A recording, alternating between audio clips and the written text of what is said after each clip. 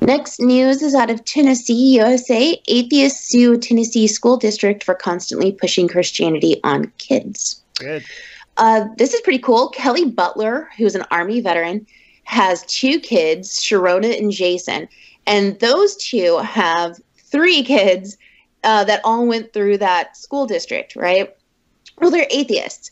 And they've noticed that over the course of time that this school district is constantly pushing religion on kids, like pushing it hard. Like the principal will have Monday assemblies, and the children have to call out what they want everyone to pray for, like prayer request circle kind of a thing. And sometimes even the vice principal will jump in with, here's my prayer requests. I would like you guys to pray for me.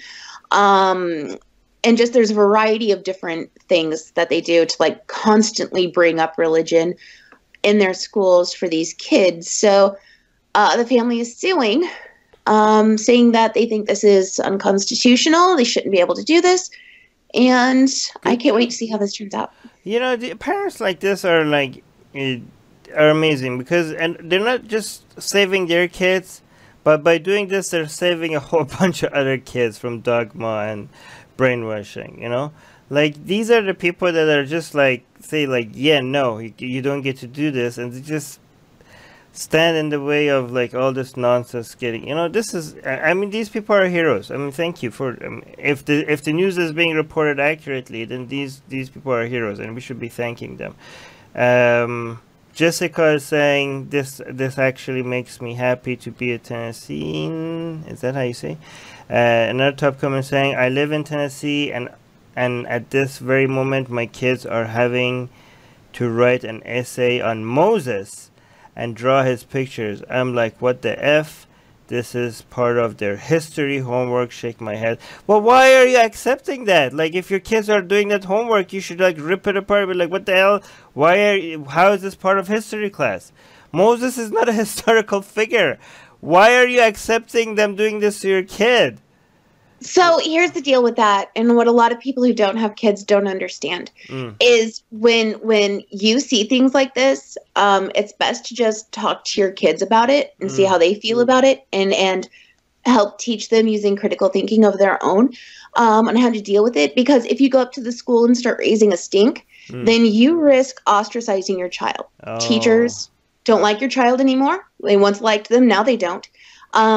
They might say something, let something slip, and other kids start bullying your child now because they don't believe in God. And then they start punishing your child when your child speaks up and says, I think believing in God is stupid. Personal experience, I know this. Okay. I think that these people are freaking amazing. These people are heroes because they are risking. They all decided this is worth the risk here, and we're going to stand up for what's right. So these people are great. Yeah, you're right. It's easy to make decisions to risk what, consequences to yourself. It's not that easy to make decisions like this when the consequences could be to your own kids, right?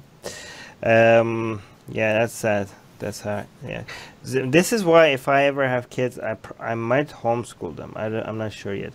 Zeki is saying, good, you should not brainwash kids in making them believe in your standpoints. When they are old enough, they should make their own choices, and if they choose to believe in a higher power, they should. If not, it's their choice, not others. I don't know. I might tell my kids some things are true. I'm not gonna tell, if they ask me Dad, is this, is sugar good for you? Should I eat as much sugar as possible? I'm not going to be like, well, I don't know. You have to wait until you become an adult to make your own decision. I'm going to be like, no, that stuff is toxic. Stop eating sugar. I don't know. I think we're taking this whole let them make their own decisions until they become adults. I think we're taking that to a bit of an extreme. There's some things that we need to tell kids, this is right, this is wrong, I don't know. Atheists are under attack in many places. If they were Christians, their voices would be heard. If they were Jews, their voices would be heard. If they were Muslims, their voices would be heard. But they are atheists, and not many seem to be listening. Let's make it difficult for them to ignore us. We have built a global community, and now we are tearing down geographic, cultural, and language barriers so we can find each other and support each other. In the last decade, we have built the largest atheist community in the world. Now we're doing the same in other languages. With your help, we have started Atheist Republic in Persian and Arabic. انضميت مؤخراً لأسرة Atheist Republic وحيصير عندي بودكاست باللغة العربية.